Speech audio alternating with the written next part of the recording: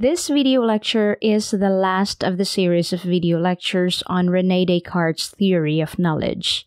It presents the last 3 parts, that is, Meditations 4 to 6 of Descartes' Meditations on First Philosophy.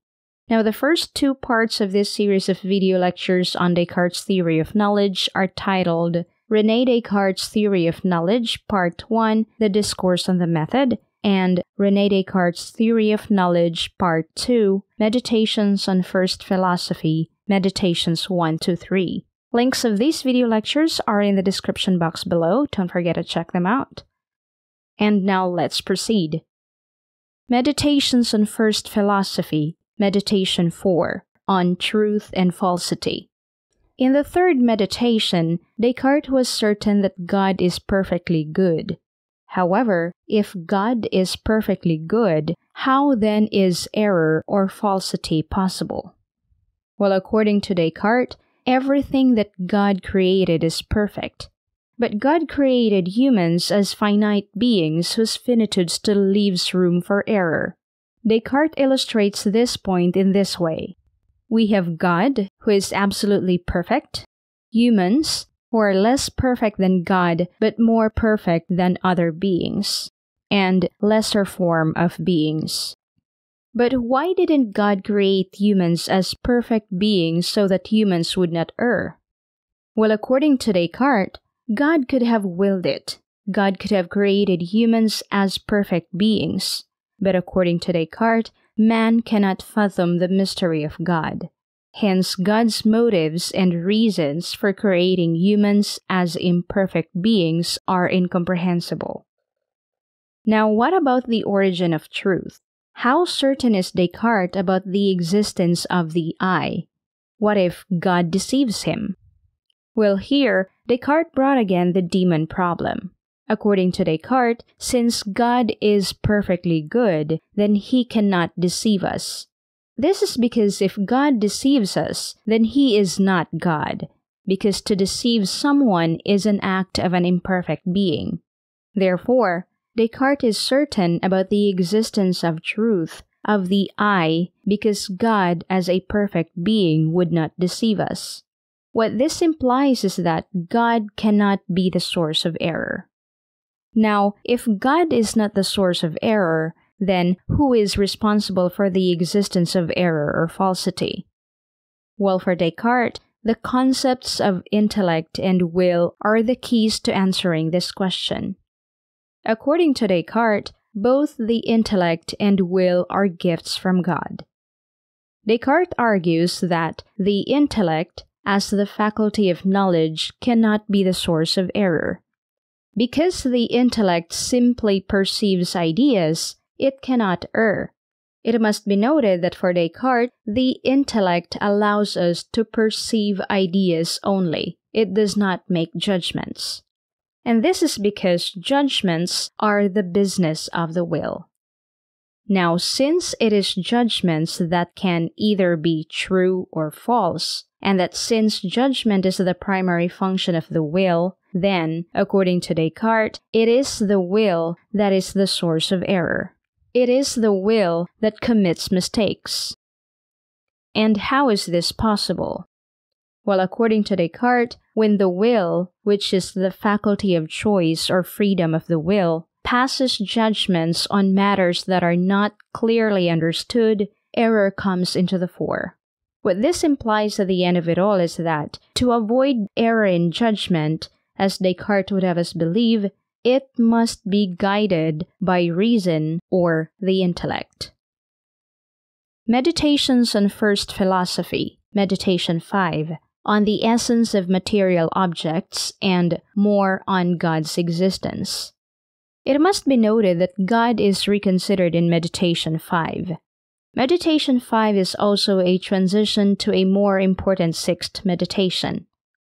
Now, one of the central points in Meditation 5 is Descartes' attempt to know whether material things exist independently of the mind. But because Descartes has put the testimony of the senses in doubt, then Descartes just sees these material things.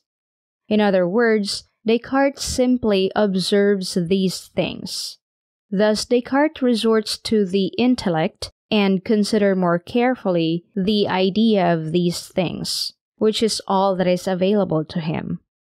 However, it should be noted that Descartes postponed the discussion on whether material things exist in reality outside of the mind until the sixth meditation, and instead discussed what he thought as the third proof of God's existence.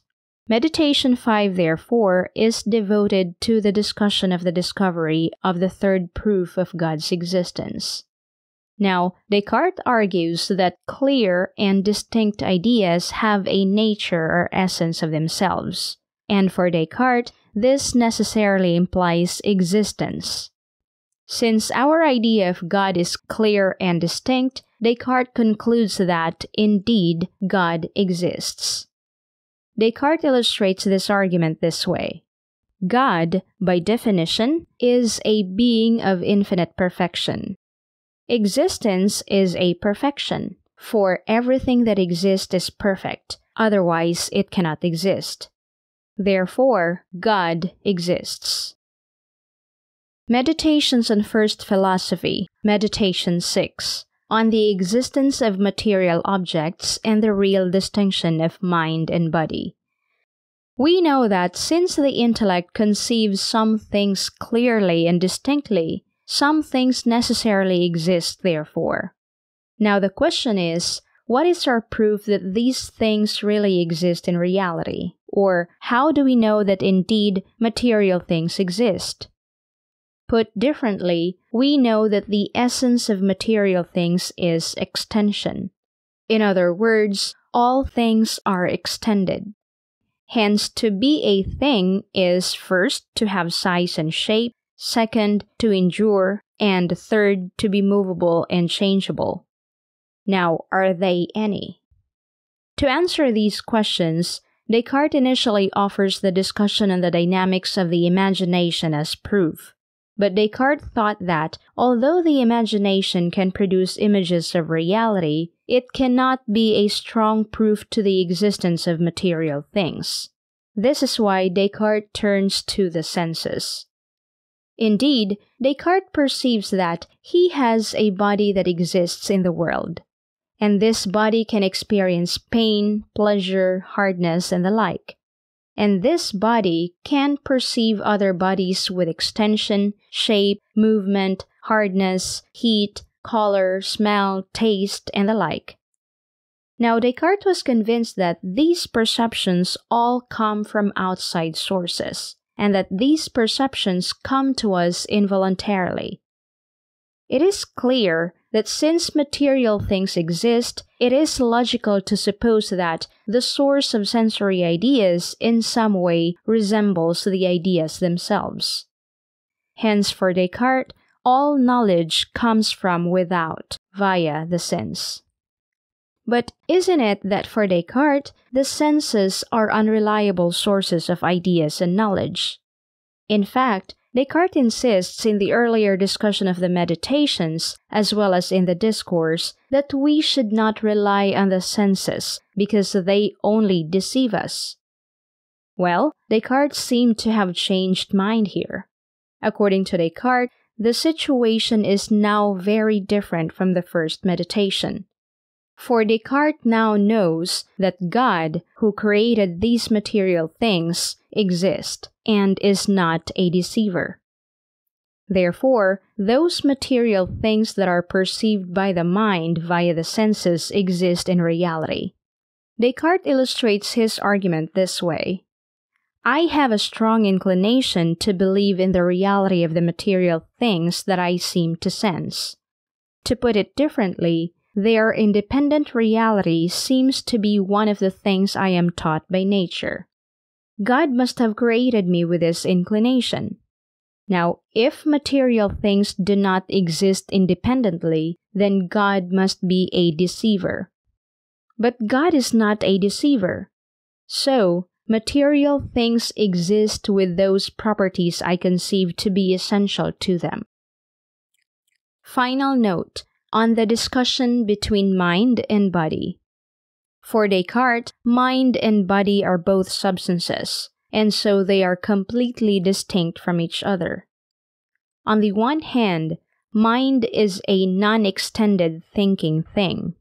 On the other hand, body is an extended, non-thinking thing.